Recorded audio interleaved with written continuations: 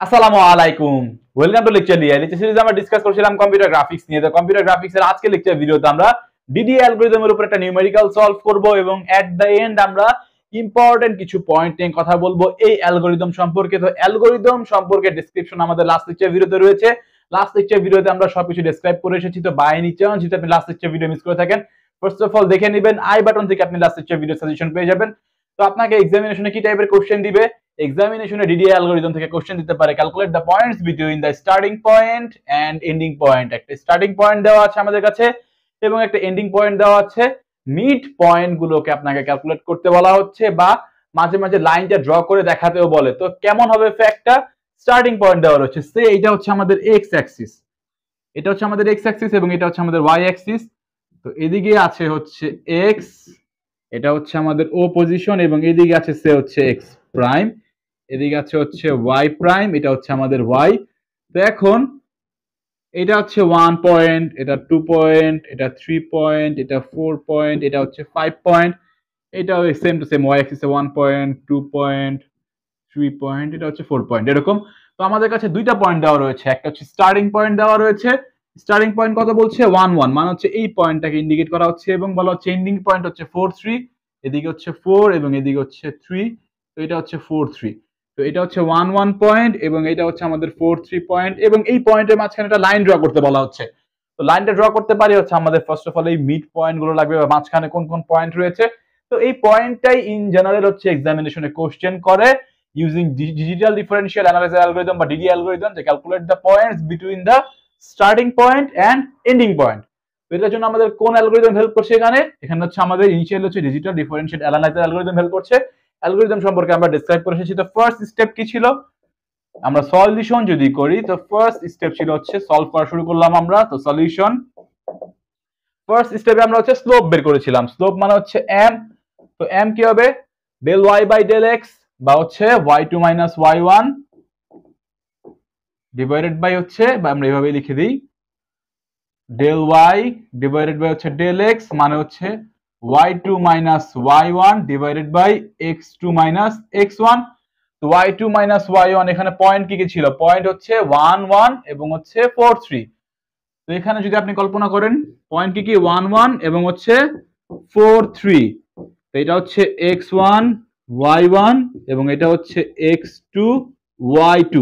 তো y2 minus y1 মানে হচ্ছে 3 মাইনাস 1। তো 3 minus 1, x2 minus x1, x2 কি 4 মাইনাস 1। এখানে হচ্ছে 4 মাইনাস 1 মানে হচ্ছে আমরা এখানে পাচ্ছি 2, এখানে পাচ্ছি কত? এখানে পাচ্ছি হচ্ছে 3।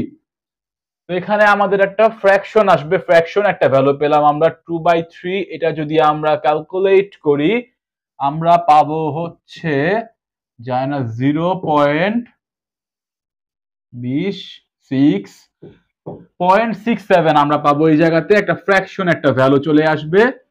তো আশা করছি এতটুকু ক্যালকুলেট করা বোঝা হয়ে গেছে আপনার। এটা হচ্ছে আমরা স্লোপটা বের করে নিলাম। সেকেন্ড স্টেপে কি ছিল?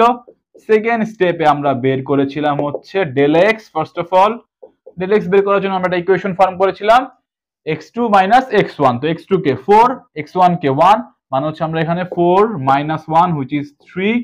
ডেল y যদি আমরা বের করি, ডেল y কি হবে? ডেল y হবে হচ্ছে y2 minus y1 3 minus 1 which is 2।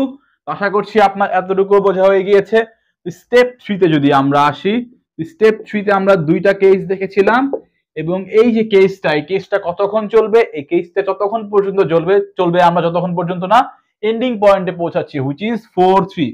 অর্থাৎ 4 3 পর্যন্ত পৌঁছানোর আগ পর্যন্ত আমাদের এই কেসটা চলতেই থাকবে। তো এখানে কেস কোনটা নিব আমরা?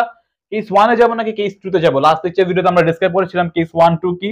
এখানে আমাদের চেক করতে হবে এই যে ডেল এক্স এর যে ভ্যালু, এটা ডেল ওয়াই এর ভ্যালু এর সাথে কম্পেয়ার করতে হবে আমাদের। কম্পেয়ার যদি আমরা করি এখানে কাহিনী আমরা দেখতে পাচ্ছি 3 ডেল এক্স এর ভ্যালু এবং ডেল ওয়াই এর ভ্যালু হচ্ছে 2। তো এটা অফকোর্স কি বড় অথবা সমান, মানে হচ্ছে আমাদের এখানে কেস 1 স্যাটিসফাই হচ্ছে। তো আমরা যাচ্ছি কোথায়? আমরা যাচ্ছি হচ্ছে কেস 1 এ। তো কেস 1 এ যদি আমরা যাই আমরা ইমিডিয়েটলি কি করব? ইমিডিয়েটলি আমরা অ্যাসাইন করে দিব কার ভ্যালু? ডেল এক্স এর ভ্যালু আমরা অ্যাসাইন করে দিব হচ্ছে 1। আশা করছি বুঝতে পারছেন। তো এখন এক্স আই প্লাস 1 আমাদের পরবর্তী পয়েন্টটা ক্যালকুলেট করতে হবে। তো সেটা কি হবে? X I plus del x. তো এক্স আই কোনটা, যে পজিশনে আমি এখন আছি, হুইচ ইজ 1 1। তো এখানে এক্স আই মানে কি, এক্স আই মানে হচ্ছে এই প্রথম ভ্যালু যেটা হচ্ছে 1, তার মানে এক্স আই এখানে হচ্ছে 1 এবং ডেল এক্স এর ভ্যালু আমরা অ্যাসাইন করে দিয়েছি 1, মানে হচ্ছে আমরা এখান থেকে আলটিমেটলি হচ্ছে 2 পাচ্ছি। এবং আমাদের নেক্সট পয়েন্ট হচ্ছে y এর ক্ষেত্রে ক্যালকুলেট করতে হবে। তো y i plus 1 which is y of i plus del y, মানে y কতটুকু চেঞ্জ হলো। বাট আমরা এখানে অ্যাসাইন করেছিলাম কার ভ্যালু, x এর ভ্যালু। তো কোনোভাবে হচ্ছে আমাদের y এর থেকে x এ যেতে হবে। তো এটার জন্য হেল্প করবে কোন ইকুয়েশন, এই ইকুয়েশন হেল্প করবে। তো এখানে হচ্ছে y of i plus del y মানে হচ্ছে m ইন্টু ডেল এক্স। তো ডেল এক্স এর ভ্যালু কত, এখানে ডেল এক্স এর ভ্যালু হচ্ছে এখানে 1, তার মানে হচ্ছে এখানে m পাচ্ছি আমরা। তো y অফ i কত, y অফ i হচ্ছে এই যে পয়েন্টটা, যে পয়েন্টে আমরা এখন আছি, হুইচ ইজ 1। এবং m এর ভ্যালু কত, m এর ভ্যালু হচ্ছে আমরা ক্যালকুলেট করেছি 0.67। তো এখানে হচ্ছে আমাদের আসছে 1.67। আশা করছি বুঝতে পেরেছেন এতটুকু কাহিনী। বাট আমাদের এই যে স্টেপ 3 যেটা, যেখানে হচ্ছে আমরা কেস 1 এ প্রবেশ করে ভিতরে এই কাজগুলো করলাম, এই কাজটা কতক্ষণ চলবে, এই কাজটা চলবে ততক্ষণ পর্যন্ত যতক্ষণ পর্যন্ত আমরা এন্ড পয়েন্ট 4 তে পৌঁছাচ্ছি। বাট আমরা এখান থেকে কোন পয়েন্ট পর্যন্ত এসেছি, ইনিশিয়ালি আমরা 1 1 পয়েন্টে ছিলাম। যদি পয়েন্টগুলো আমরা মার্ক আপ করে নেই, সে এই জায়গাতে আমরা মার্ক আপ করে নিচ্ছি, ইনিশিয়াল হচ্ছে আমরা 1 1 পজিশনে ছিলাম। তো 1 1 পজিশন থেকে আমরা কোন পয়েন্টে আসলাম এখন, 2 1.67। তো 2 1.67 এই পজিশনে এসেছি। বাট এটা কিন্তু আমাদের এন্ড পয়েন্ট না, আমাদের যেতে হবে কোথায়, এন্ড পয়েন্টে, মানে এই কাজ আমাদের বারবার করতে হবে।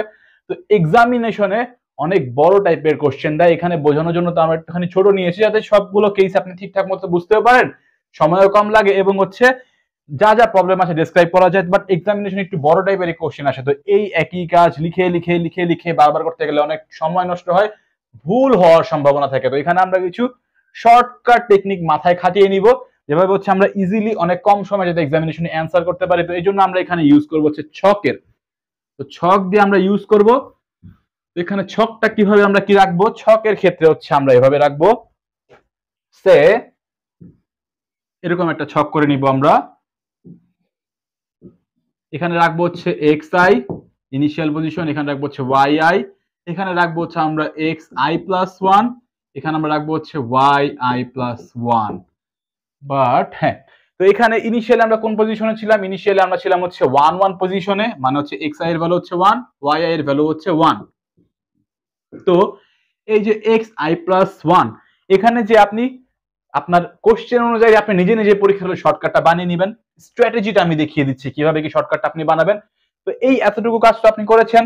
তো এখানে দেখেন ভ্যালুটা চেঞ্জ হচ্ছে কোন জায়গায়, ভ্যালুটা চেঞ্জ হচ্ছে এক্স আই এর ভ্যালু যাই থাকুক না কেন, তার সাথে জাস্ট হচ্ছে আমরা ডেল এক্স এর ভ্যালু হচ্ছে 1 অ্যাড করছি, মানে হচ্ছে আমাদের এই এক্স আই এর ভ্যালুর সাথে আমরা 1 অ্যাড করছি, যেহেতু আমরা কেস 1 ফলো করছি।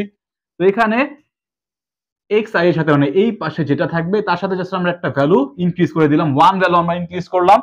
এবং সেকেন্ড কেসে ওয়াই আই এর ক্ষেত্রে দেখেন, ওয়াই আই এর ক্ষেত্রে আমরা কি করেছি, এইখানে নোটিস দিবেন, ওয়াই আই এর যে ভ্যালু ছিল তার সাথে আমরা এম এর ভ্যালু অ্যাড করেছি, এম এর ভ্যালু কত 0.67। তো এটা কিন্তু কোশ্চেন ভেদে আপনার কাছে ভিন্ন মান আসতে পারে, বাট এখানে স্ট্র্যাটেজি এভাবে আপনি ফলো করবেন। তো ওয়াই আই এর সাথে আমরা কি করছি 0.67 আমরা অ্যাড করছি। তো 1 এর সাথে হচ্ছে আমরা 0.67 অ্যাড করলে 1.67। তো এখন আর এইদিকে দেখার আপনার দরকার নেই, আপনার কনসেন্ট্রেশন আপনি ছকের মধ্যেই রাখেন এবং আপনার এন্ড পয়েন্টের দিকে নোটিস রাখেন। তো এখানে আমাদের এইটা হচ্ছে নেক্সট পয়েন্ট, বাট নেক্সট এই পয়েন্টে যখন আমরা আসবো তখন এইটা কারেন্ট পজিশন হবে। তো এই পয়েন্ট দুটো হচ্ছে আমরা কারেন্ট পজিশনে নিয়ে আসলাম এবং চেঞ্জটা হবে কিভাবে, চেঞ্জটা হবে হচ্ছে আমরা এক্স এর ভ্যালু কি করছি 1 ইনক্রিমেন্ট করছি, তাহলে এটা হয়ে যাবে হচ্ছে 3। এবং ওয়াই এর ভ্যালু আমরা কি করছি, ওয়াই এর ভ্যালু আমরা যেটা করছি হচ্ছে 0.67 হচ্ছে আমরা ইনক্রিমেন্ট করছি। তো 1.67 এর সাথে যদি আমরা 0.67 যোগ করি, 1.67 0.67 7 7 14 4 1 12 13 1 2.34। তো এখানে আমরা পাচ্ছি হচ্ছে 2.34। আশা করছি ঠিক আছে। নেট আমাদের এইটা এখন কারেন্ট পজিশন, আমরা চেক করবো সাথে সাথে যে এখানে আমাদের এন্ড পয়েন্টে এসেছে কি এসে নাই, না আসেনি এখনো। তো এইটা হয়ে যাবে নেক্সট আমাদের কারেন্ট পজিশন। তো 2.34। তো এটার ভ্যালু আমরা কি করছি, এটার ভ্যালু জাস্ট আমরা 1 ইনক্রিজ করছি, তো হুইচ ইজ 4। এবং এটার ভ্যালু কি করছি, এটার ভ্যালু হচ্ছে আমরা 0.67 আমরা ইনক্রিজ করছি। তো এখানে হবে হচ্ছে 11.1 আমরা এখানে পাচ্ছি হচ্ছে 3.01। তো এখানে আমরা পেলাম হচ্ছে 3.01। তো এখানে আমরা আমরা এখন হচ্ছে এন্ড পয়েন্টে পৌঁছে গিয়েছি 4 3.01। তো এই হচ্ছে কাহিনী। তো এখানে আমরা কি কি পয়েন্ট পেলাম? এখানে আমরা পয়েন্ট পেলাম হচ্ছে 2 1.67, দেন হচ্ছে 3 2.34 এন্ড আমরা পেলাম হচ্ছে 4 3.01। এখানে আমাদের মিড পয়েন্ট বা পয়েন্টস বিটুইন বলেছে, তো বিটুইন পয়েন্ট হচ্ছে এই একটাই, যেটা হচ্ছে 3 2.34।